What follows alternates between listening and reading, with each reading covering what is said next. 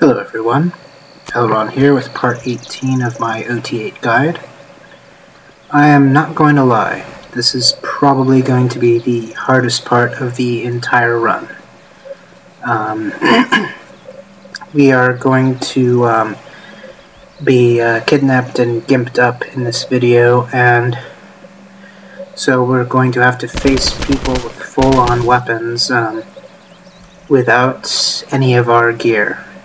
So it's just going to be a shovel versus two people with shotguns. And then the catnip is going to be taken away from us as well. So we have no ability to cheat whatsoever. We have to fight purely with our skill, and this is probably the only spot in the entire run that's going to require legitimate skill.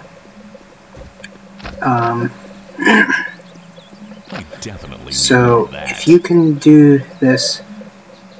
Oh, looks like blood's going up the walls this time. But anyways, I'm getting sidetracked. If you can do what goes on in this video, you can complete the rest of the run. This is the bottleneck point. If you can complete this, you're golden. So we're gonna go up over, take the stinks, and then we're going to pee on Steve Jobs, the Postal dude's dad's grave.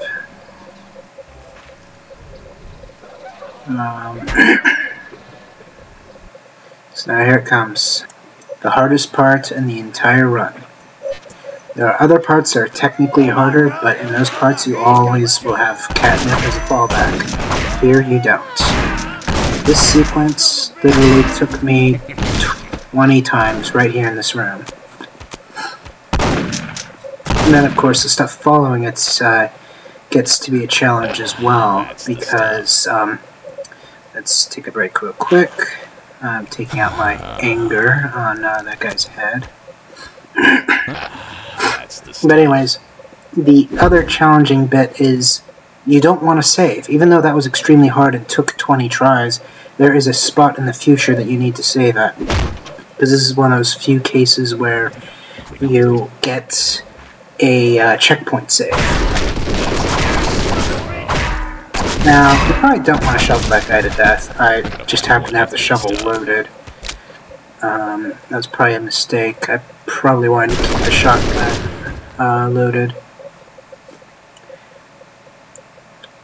Now, since when did hillbillies have automatic machine guns and whatnot? Seems kind of unrealistic. But, anyways, we're gonna have to just live with it.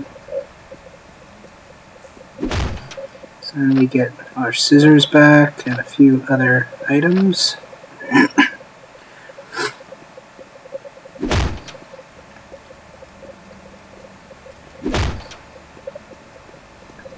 Now, there is a shortcut in the brewery, and you could skip more than half of the brewery if you use it, but you will not recover most of your items.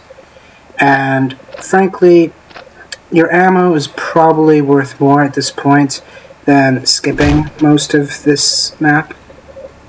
So we are not going to employ the shortcut.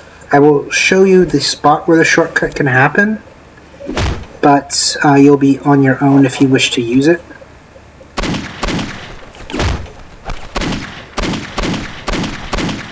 So we're going to do a lot of fighting here.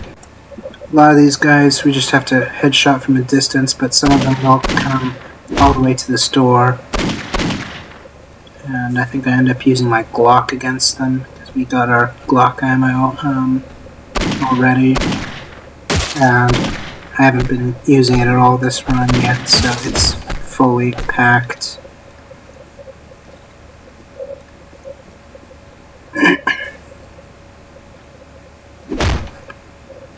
So the checkpoint will occur over the Stompers. For those of you that have played already, you probably know this.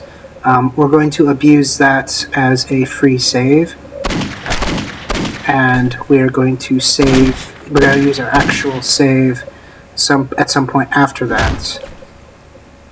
So this map, we get 2 saves by the good graces of that. Okay, so now a whole bunch of rednecks are coming our way. Be sure to set your Glock to fully automatic, so it will function as a proper machine gun. And if you've been stockpiling like I have, you're gonna have plenty of ammo to make things work. And a nice little blood fountain. Should probably get one of those as a decoration for my house. That's pretty awesome.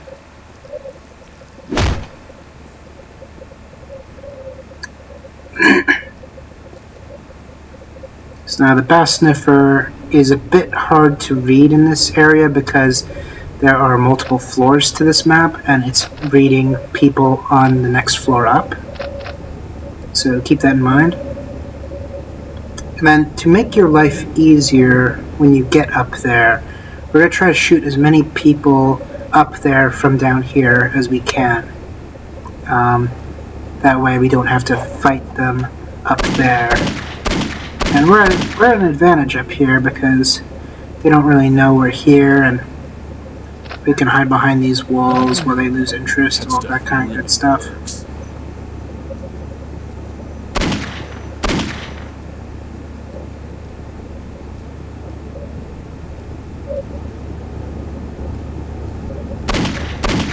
Yeah, in October when I got the achievement, I did not do this shooting up the catwalk business, and it proved to be a lot more challenging that way than in this particular run. This time around it was a lot easier. I only needed to do that particular segment maybe 2 or 3 times instead of 8 times or 10 times. So it is very helpful to take out these 2 to 5 guys that you can notice from the catwalk. Alright, so this is where you would go if you want to do the shortcut. You're going to wedge yourself into this spot right here. Just keep jumping and barrel yourself in, and you're going to get that looks like you're stuck. Where I was jumping repeatedly, that's where it's going to spawn you. Sometimes it'll spawn you right here again, but if you try it 2 or 3 times, it will eventually take you up to the next level, which skips a lot of things. But we are not going to do that because I prefer having my ammo over skipping 30 to 50 mobs. And also, I was still under the impression that we get the catnip back. I am relatively certain that at one point in one of my games of Postal 2, I did get the catnip back. I didn't find it, and the internet says that I could not do that.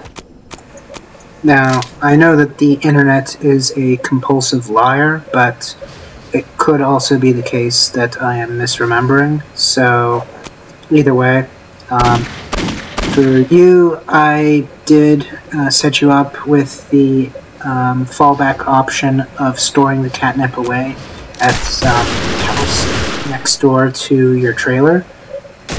And so you won't lose any catnip, and you're going to have essentially 5 more catnip than I will, because I am continuing from where I left off.